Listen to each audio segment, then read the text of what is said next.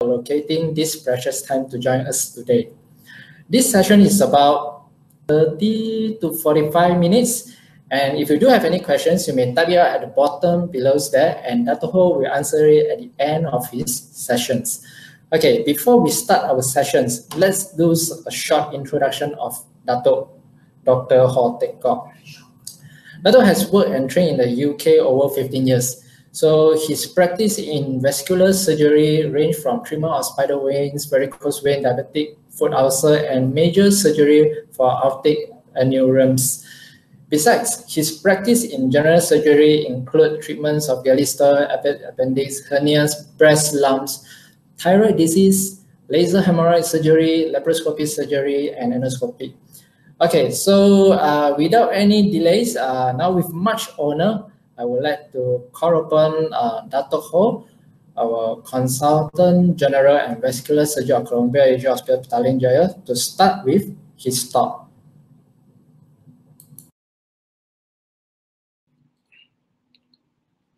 Okay, in this webinar, we will talk about varicose veins, hemorrhoids, and finally, we talk a little bit about the Corp study on similarities of varicose veins and hemorrhoids. Next. As we all know, varicose veins are big veins under the skin of the legs. Can you show the picture? Yes, you can see these pictures that they are bulging, widened, and twisted. See, this is the video to show the valves of the healthy vein on the left side, which it closes and opens, and the diseased vein on the right side, which shows that the valve is not closing properly and there is a leakage of blood in that particular vein. Next slide. So it's a very common condition. 1/3 of men and women aged 18 to 64 years of age will have truncal varices. That means the reflux of long subvenous vein and short subvenous vein. And venous insufficiency is the commonest cause of leg ulcers. 80% of the times of leg ulcers are caused by a vein problem. Next slide. So it's not just a cosmetic condition. So you can see here there are a lot of risk factors. I'm sure we are all quite familiar with it. So just to go through the anatomy, we have a deep venous system and a superficial venous system. The deep venous system is in sort of a purplish blue color, and the superficial venous system in the bluish color. So we have the great subvenous vein that comes down on the middle aspect of the leg anteriorly, and the short subvenous vein, which starts from the popliteal vein down to the foot at the back of the leg. So this is to show that not all varicose veins are of truncal origin. They can appear and they can originate from various different perforators in the leg. So let's go through the symptoms. Cosmetic, aching, discomfort, and heaviness of the legs, thick swelling, dry, itchy skin, burning, throbbing in the legs. But more importantly, most of the times patients will come with open ulcers, bleeding after minor injury, and thrombophlebitis and deep vein thrombosis are two serious presentations that they can happen. Now, during this time of COVID-19, it's known that patients will have, the blood will have, is more coagulable. So therefore, it's quite important to suspect deep vein thrombosis and thrombophlebitis in patients who present with leg swelling and erythema. Next. So, classification of varicose veins. 0 to 6. 0, there's no invisible veins. 1, you have spider veins. 2, you have varicose veins that you can see. 3 is when you have leg swelling. 4 is when you have the skin changes. You have this pigmentation of venous eczema, lipodermatosclerosis. 5 is when there's a healed venous ulcer. And 6 when there is an active venous ulcer. Okay, this is the ultrasound duplex, which what we will see when we do the ultrasound scan. Okay, so on the left side, you can see that this, can I have the, yeah. Okay, here we can see this is the reflux pattern. There you go, you can see the reflux below here. So we do a Valsalva or augmentation test. There you go, this is the reflux. It's prolonged, okay? And this is, you can see actually the blood flow leaking out into the saphenous vein, okay? Now, according to the NICE guideline from the UK, ultrasound duplex is necessary to confirm the diagnosis of varicose veins and the extent of truncal reflux. And also, number two, the purpose is to plan for the treatment for patients with suspected primary or recurrent varicose veins. So it's a gold standard to have varicose veins patients to have ultrasound duplex to be done. And normally, it's advisable to have it performed by the surgeon who is doing the procedure. Because for the second reason here, you can actually plan the treatment, not just to confirm the diagnosis. How do we move this out? The photo. Okay, here you can see that the ultrasound scan, that what we see, this is the saphenofemoral junction. This is the long saphenous vein. You can see down here, it's going down on the transverse section, going down the thigh. And here you can see there's a branch that comes out, okay? And then we go down again. So if you can see just now, without doing this ultrasound scan, you will miss the branches, and therefore the outcome of the procedure will not be good. Patients will have recurrence almost immediately. And in terms of the treatment for varicose veins, we are all very familiar with the MPFF or Deflon. In this great recommendation, which is from the European Society of Vascular Surgery, it's been recommended that Deflon 500 milligrams is beneficial in terms of relieving the symptoms associated with patients with chronic venous disease, irrespective of the class, whether it's class 0 to class 6, as well as it's also good for the leg swelling. So this is to show the effectiveness of Deflon from the Edinburgh vein study. So there is an improvement in symptoms related to chronic venous disease with a 6-month Deflon 500 milligram treatment. So you can see here, the dark blue bar is before treatment, and the gray color bar represents the percentage of patients with symptoms after 6 months of treatment. So you can see that in heaviness, swelling, and cramp symptoms, all these have reduced significantly with 6 months treatment of Deflon.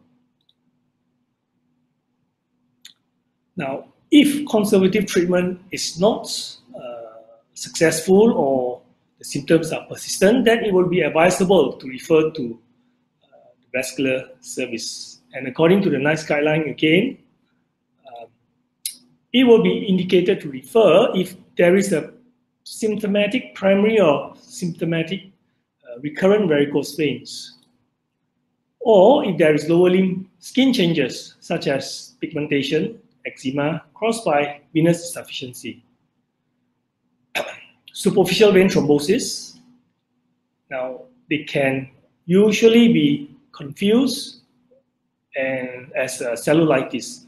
So patients can come with this sort of presentation, redness on the skin, which is tender to touch. And usually, what we to differentiate from cellulitis is that the vein is sometimes palpable as a thickened cord, and you can see that it's very tender and it's in the distribution of the saphenous veins.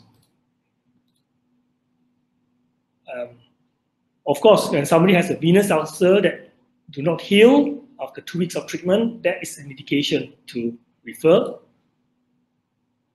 Or even though they have a healed venous ulcer, it's also quite important to be referred to prevent the recurrence of the venous ulcer. So upon referral, just to share that what is being done to the patients, again, according to this guideline, NICE guideline, the first option of treatment is to offer endothermal ablation, either using radiofrequency or laser. Number 2, the second option is ultrasound-guided foam sclerotherapy if the first option is not available.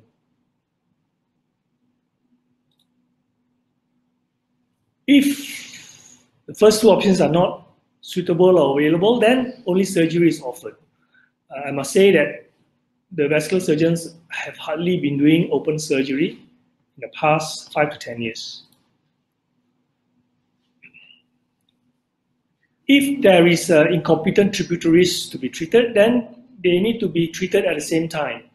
This would be a reasonable approach to prevent recurrence. In terms of compression stockings, nowadays with these minimally invasive treatments being available, the stockings are not recommended as an alternative treatment option. Previously it was, because compared to open surgery, it's quite a not so minimally invasive, but now with the minimally invasive treatments, it's advisable to undergo for a curative approach. In terms of the advantages of endovenous ablation, it's small incision, it's only a pinhole, there's no incisions as such can be seen, far less bruising, very minimal pain, can be performed under local anesthetic, which is good for most of the patients, as most of them will be quite elderly with a lot of comorbidities. It's a daycare procedure, saves a lot of cost, and the veins do not really grow back if it's performed properly. And it also can be used to treat non-subvenous origin of varicose veins.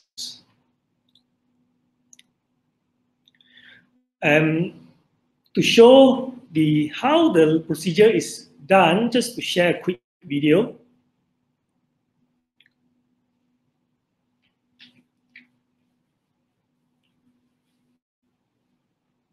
This is the laser fiber, which is very thin. It's as thick as the tip of the pen, ballpoint pen. You can see there's the light at the end, it emits the laser. It's done as a sterile procedure, which the surgeon will be gowned up. And the ultrasound is a very important tool in terms of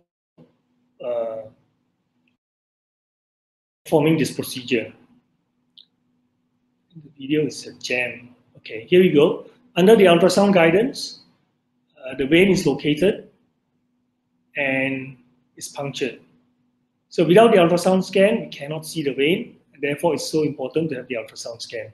So now that the vein is in access,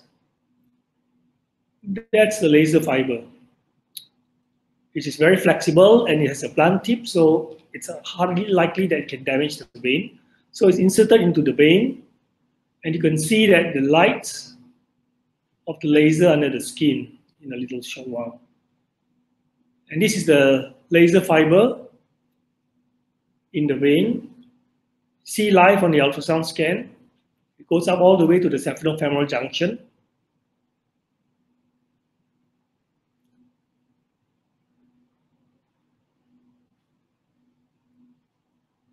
And then we give the tumescent anesthesia. Tumescent anesthesia is given to compress the vein so that there's a good contact with the vein wall and the laser fiber, and also to push away the important structures such as nerve, as well as to absorb the heat emitted by the laser. So it goes up to the saphenofemoral junction border, and the tributaries can be sealed as well. And here you go, the laser is withdrawn at a rate of 1 cm per 10 seconds.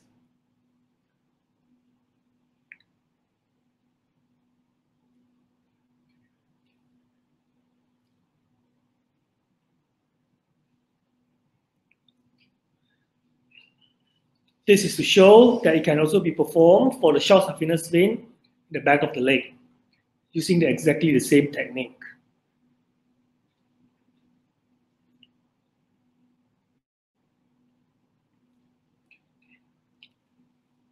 And you can see that the vein has been sealed almost immediately.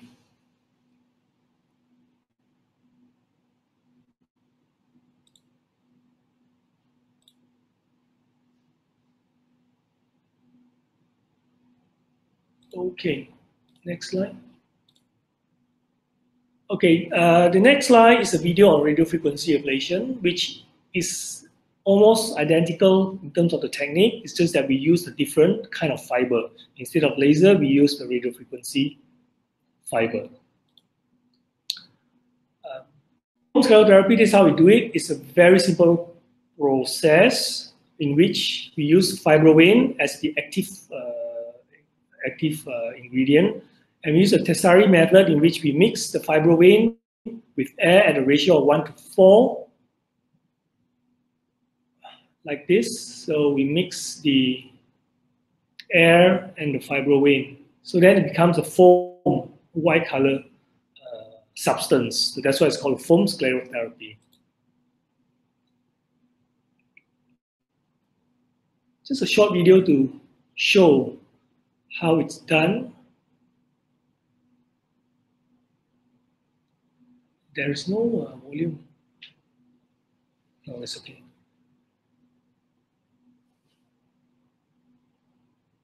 So you can see that they're trying to locate the vein. The vein is up here. And you can see the needle is coming in. That's the needle, the white color needle.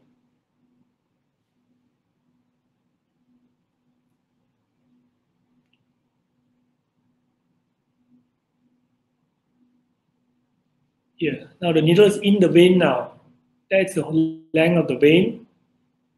So the needle is inside, and then when the sclerosant is injected, you can see the whole vein turns white. Immediately it spasms and it shuts the vein down.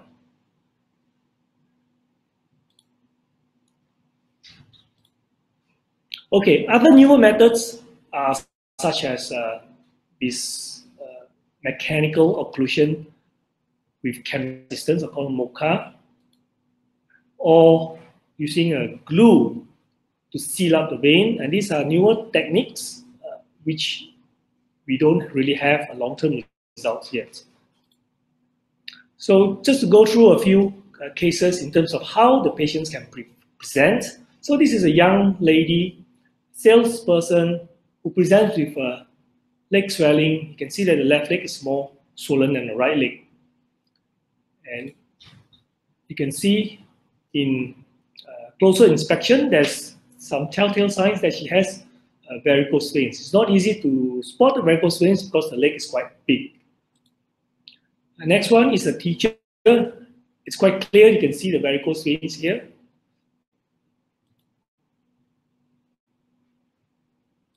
That's after treatment. This is a young man, has a huge varices at the back of the knee. He presented with a bleeding because of trauma to the veins at the back here. And that's after treatment with the laser therapy. That's also him in another view. So again, young man, ulcers with severe skin changes in the leg, and he works as a waiter. So all these patients so far, they have risk factors of standing for long hours during their work. And this is after the procedure has been done, the ulcer has healed. Otherwise, he had his ulcer for 6 months. Another lady, she had a previous treatment done with stripping, but it's come back in terms of, you can see the ulcer here. So this lady was treated with sclerotherapy because the recurrent veins are a lot tortuous and smaller. And the ulcer can heal. So as long as we treat the cause of the ulcer, then the ulcer usually will heal quite well. You can see this lady presented quite late, which is quite severe, and after treatment. So this is a lady who's had varicose veins, but had sort of a mild trauma to the area in the distribution of varicose veins. And then she presented with this sort of leg, a swollen leg, erythema. So she has actually a very severe thrombophlebitis, and you can see that this is a thrombus on the ultrasound scan sitting just next to the saphenofemoral junction. So if this thrombus were to extend, go into the deep vein, and the patient will develop deep vein thrombosis with a risk of getting pulmonary embolism. This is again another gentleman who's had a previous arthrodesis of the ankle joint. He doesn't really have varicose veins, but he had arthrodesis of the ankle joint, and because of this reason, he cannot dorsiflex or plantarflex the ankle joint, and he has lost the function of the gastrocnemius, makes arterial venous ulcers, especially in patients with diabetes. For example, this patient, he has what looks like a venous ulcer, but actually he also has peripheral arterial disease. And it's important to have the peripheral arterial disease treated first before treating the venous ulcer. Because by treating the venous ulcer, it needs compression. With compression, it will make the ulcer worse if there is arterial insufficiency. So you can see that this is the angiogram of that patient. There is a lack of blood supply coming in. And after the angioplasty, he has a good blood supply coming down to the leg. Okay. So in conclusion, varicose vein is a very common condition. It can cause serious morbidities and affect quality of life. The gold standard treatment for varicose vein is thermal endovenous ablation at the moment. So the second part of the talk is about hemorrhoids, which we all know very well about hemorrhoids. I'm just going to run through them without going too much into detail. Hemorrhoids refers to the pathologic presentation of hemorrhoidal venous cushions. And that's for our purpose of discussion today. That's what we refer hemorrhoids as.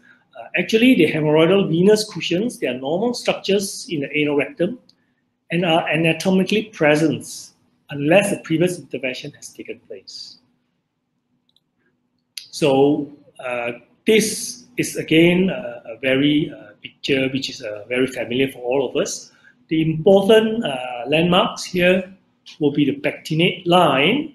Now, with the pectinate line here, the hemorrhoids that presents above it, above the pectinate line, that's we call the internal hemorrhoids.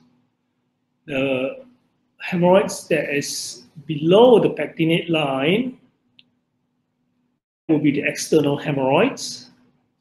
And this one here is an internal hemorrhoids which has prolapsed to become external. The other anatomy landmarks to be aware of is the internal sphincter and the external sphincter. So patients are usually, from my experience, they're quite concerned about injury to the external anal sphincter from operations, which can lead to fecal incontinence. Risk factors for hemorrhoids, again, very similar to varicose veins, constipation, pregnancy, prolonged sitting in toilets, a whole list of other risk factors that has been associated with hemorrhoidal disease. Again, we are all familiar with the symptoms: rectal bleeding, prolapse, pruritus ani, thrombosed hemorrhoids. For thrombosed hemorrhoids, can present like this. The patient will have a lump, and it's very tense and very painful. They normally come to seek treatment as an emergency. In terms of the grading of hemorrhoids, we have 1, 2, 3, and 4. 1 is the least severe, and 4 is the most severe. 4 means that the prolapsed hemorrhoids is not able to be reduced. So a lot of the times, patients will come quite late. In terms of investigations, clinical examination, we do proctoscopy after the digital examination, flexible sigmoidoscopy, if patients will have a bright red rectal bleed, or colonoscopy. A colonoscopy would be advisable if the rectal bleeding is not typical of hemorrhoids.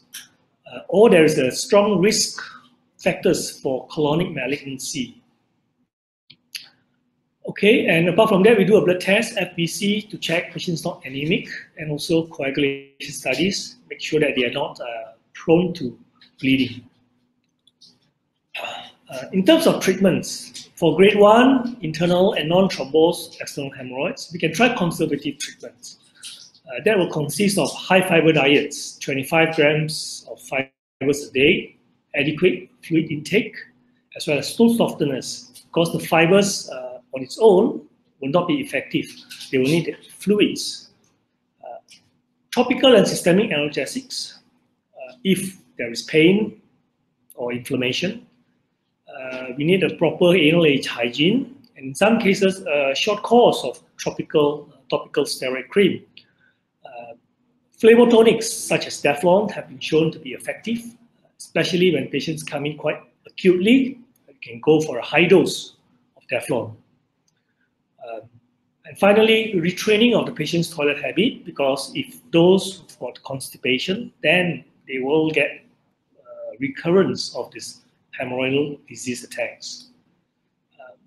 If the conservative treatments are not successful, or the symptoms are persistent, then they might choose to go for more sort of definitive treatments. That includes minor procedures such as injection of sclerosing agents or rubber band ligation, infrared photocoagulation, and these are daycare procedures. Further than this, open hemorrhoidectomy, standard treatment in the past, or stapling device which can staple the hemorrhoids, which actually pushes the hemorrhoids up, staples it in the anorectal region, or a newer sort of treatment method such as a laser hemorrhoids procedure.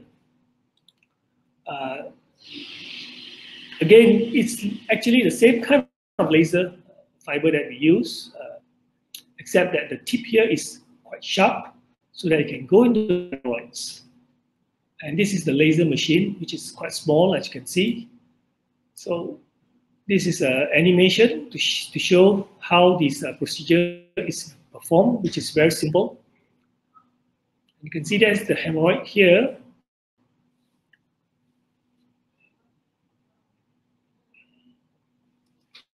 And we put in a proctoscope, sort of a half.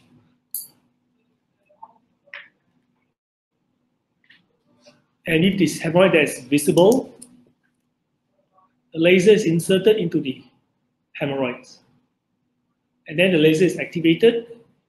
Once it's activated, it shrinks the hemorrhoids, just like the varicose veins. It shrinks it and it occludes it, and it will, with time, it will slowly dissolve away.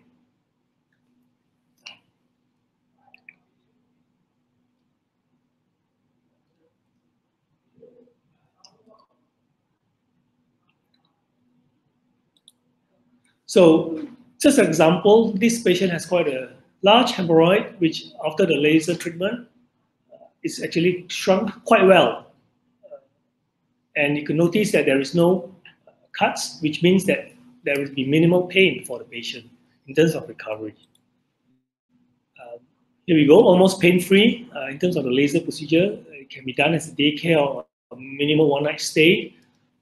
There is no risk of incontinence because we don't cut. Therefore, there is minimal risk in terms of injuring the external anal sphincter. No open wound, leading to less risk of infection. You don't leave any foreign body inside, such as staples. And it can be repeated or combined with other procedures. So in conclusions, hemorrhoidal disease is a common condition. Initial conservative treatment is reasonable. If the symptoms persist, then consider the more definitive treatment with various procedures that's available. Now, the last part of the talk, we talked about the CORUS study. The CORUS stands for Chronic Venous and Hemorrhoidal Diseases, Evaluation and Scientific Research. So it's a very interesting study because it's a very big study. It's worldwide, multi-center survey of including 7 countries involving more than 9,000 patients. Essentially, the gist of it is that the patients who complain of hemorrhoids problems are referred by another doctor for hemorrhoids were screened during 2 consecutive months of consultation. They basically screen for any chronic venous disease during this period. And with the results, among all the hemorrhoid patients, half of them presented with chronic venous disorders at the same time. And also, the higher the grade of the hemorrhoids, the higher the concomitance of chronic venous disease.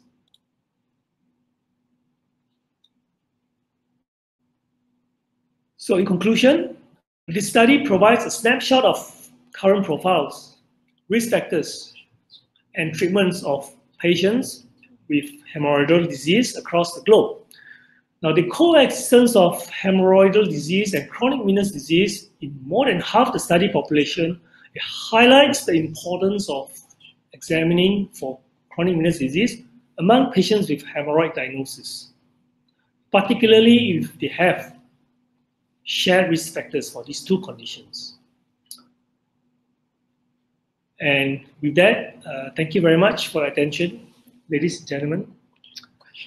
We have some questions I can see here from Dr. Joseph Lam. The first one here question is, what's the recurrence rate with endogenous laser and sclerosing therapy? So the recurrence rate, if it's done properly, is very good.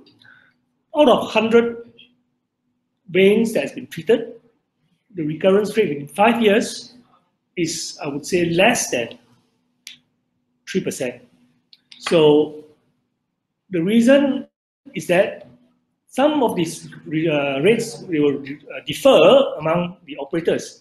It depends on the treatments, whether there's any accessory veins that's not been missed, all the tributaries that's been treated at the same time.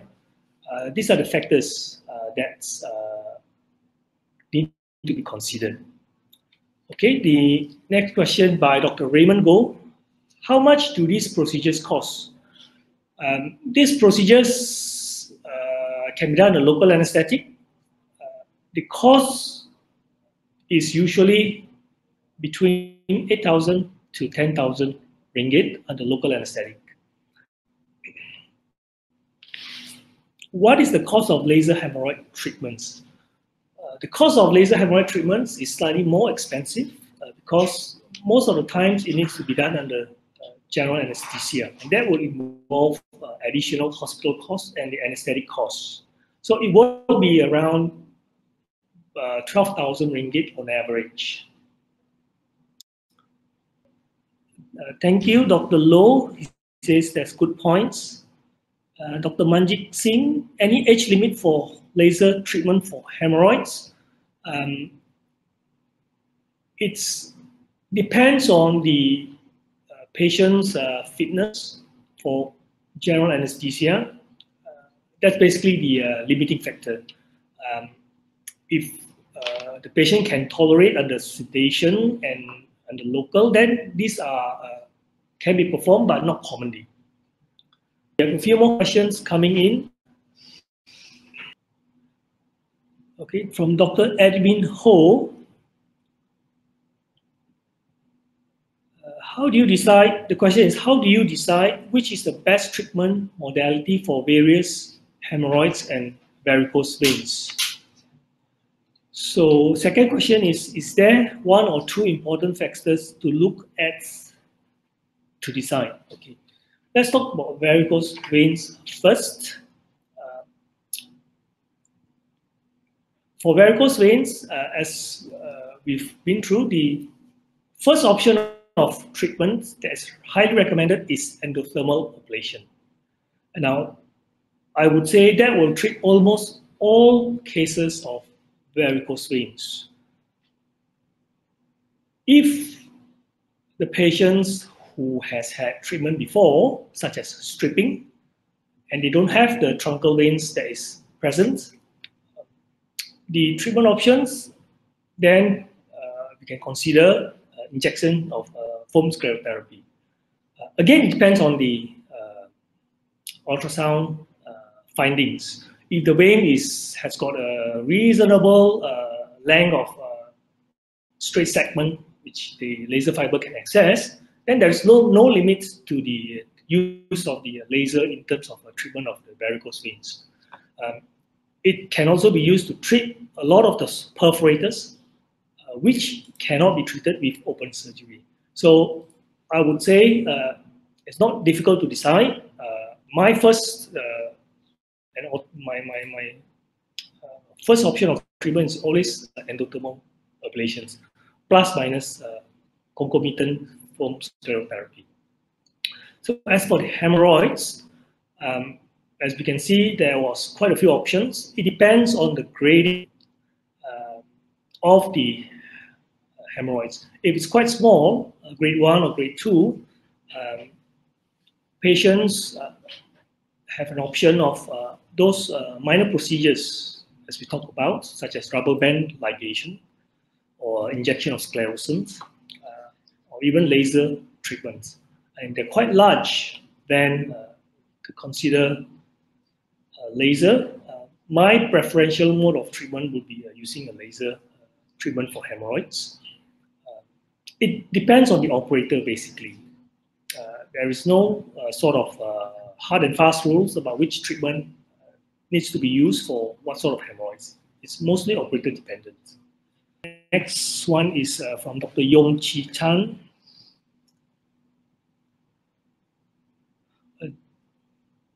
It says that patients are likely to have both diseases. Do you regularly do laser treatment on both sides if both are present and symptomatic? I don't. Whether you do it simultaneously or not, it depends on detailed discussion with the patients. Hemorrhoids, even though they're present, may not necessarily need treatment. I always tell my patients that it depends on the symptoms that the hemorrhoids causes. If it doesn't cause any symptoms that they are happy to live with it, then by all means, continue the conservative treatment. Dr. Yu Fu Chun, can we refer for interventional procedures early rather than to wait till a later stage?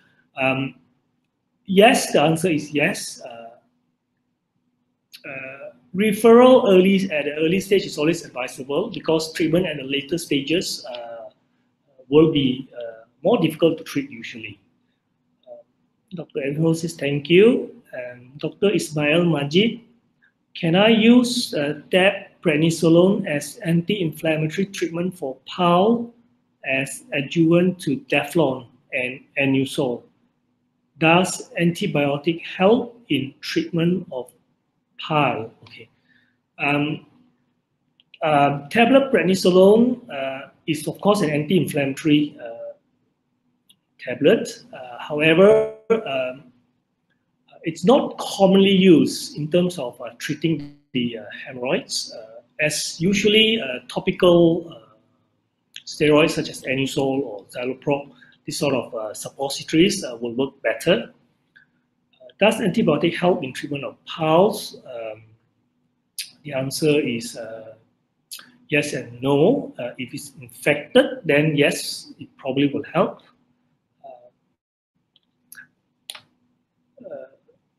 The other question, are we almost done? So, okay, there's no more questions that's coming through, so I'll pass you back to Adrian. Thank you very much for your attention. Full talk by Dato here. So, oh yeah, just for your information, so whoever that attended this event, we will give them, award them with 1 CPD points. We will update the MMA website, so they will award the points to you accordingly. So you can let us know if you didn't receive any points. So I think that's all for today. So if let's say I got any upcoming events or simple webinar, symposium, something similar like this, we will let you know again. Hopefully by somewhere around middle of May, we will have another session with you all. So stay tuned and stay healthy and stay safe in your clinic. Thank you.